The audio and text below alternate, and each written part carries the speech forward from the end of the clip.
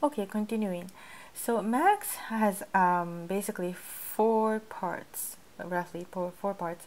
One is called Max, which you have been learning, and MSP, which is audio, Max signal processing, MSP, and then there's Jitter, which is graphics, interactive graphics, and then most recently Max for Live, Ableton Live, has been added, which makes Max run inside Ableton for those of you who are live users.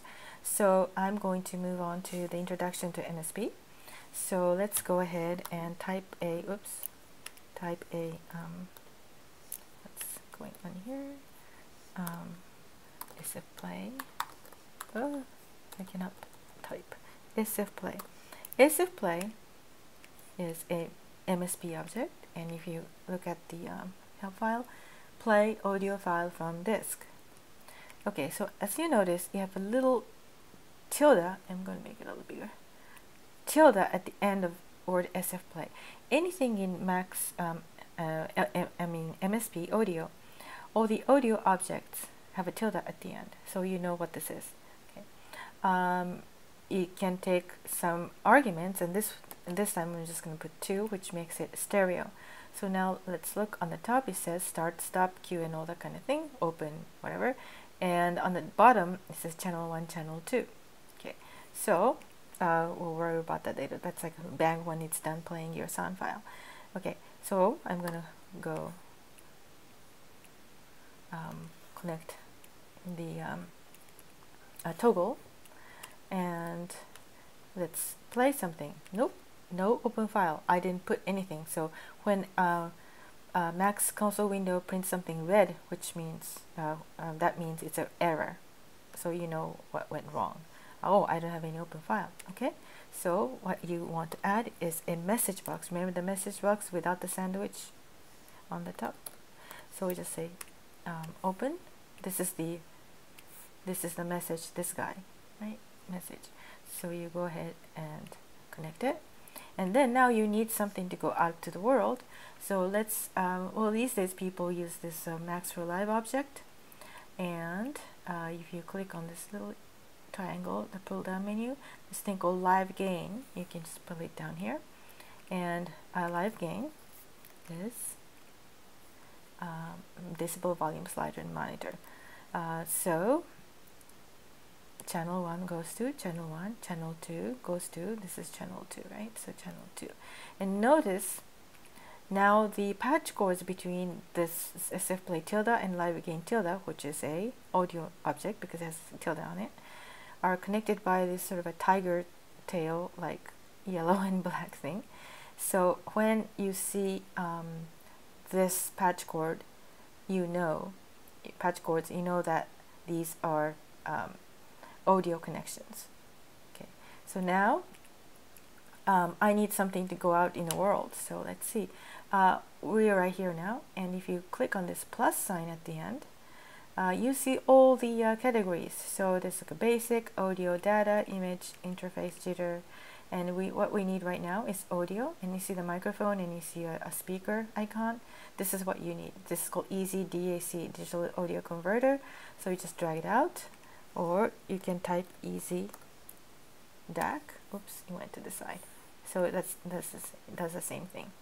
Anyway, so over here, I'm not going to do that.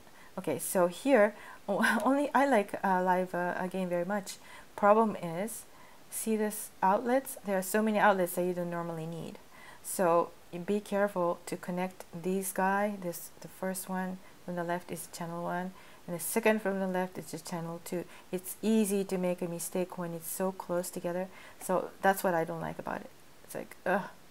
Anyway, lots of bugs happen there for lots of people. So make sure that's that. Now let's play. Nope, still no open file. Oh, now we have to open the file. Remember the message open that we just sent connected? So I click on it in a non-edit mode. Click on it. And I have some files here, right? So you can, you know, AIF or WAV or MP3, I think now you can read it. I just have this track, so let's play. no sound. Why? Because audio is off. In a Max, you can turn the audio in a few ways. You can actually click on your Easy DAC speaker icon, and it lights up, and that means the audio is on. Or you have a little power button here. You can click on that one, and the audio is on. Usually this is really easy to do. A third way to do it is you can actually go to the audio status, which we don't do it right now, but you have another power button here, so you can turn the audio that way. Okay, so let's turn the audio on. This might be loud, so okay, and now I can play. See? So you can stop or start, right? So that's how it works. Now that's awfully interesting, but that's all it does.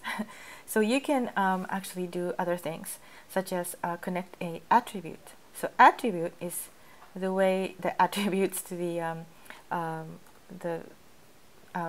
decides how the object works. So in this case, you have something called attribute, which is in here, I think, data maybe, yeah, here, attribute.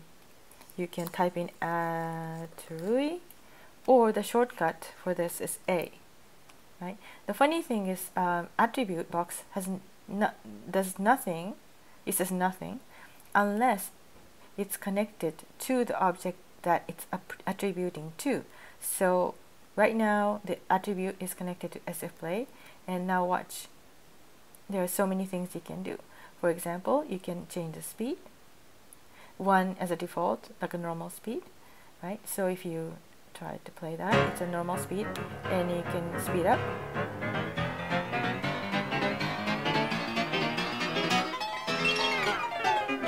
or slow down, right? So you can do that, except that did you hear that when the speed was faster, the pitch went up, and slower, the pitch went down.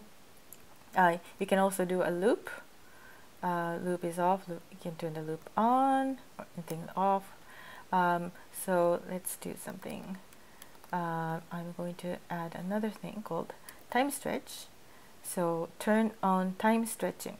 If this attribute is on, what just happened won't happen. Either you speed up or slow down, the pitch remain the same. So right now this is a normal speed,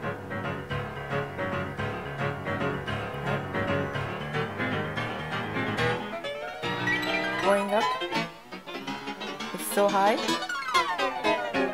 or really slow, so low, but then turn the time stretch on, let's speed up. So see, the pitch remains the same. Okay, see?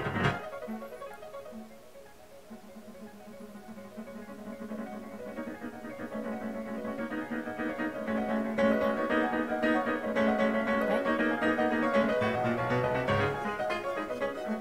Or you can slow down, and the pitch remains the same.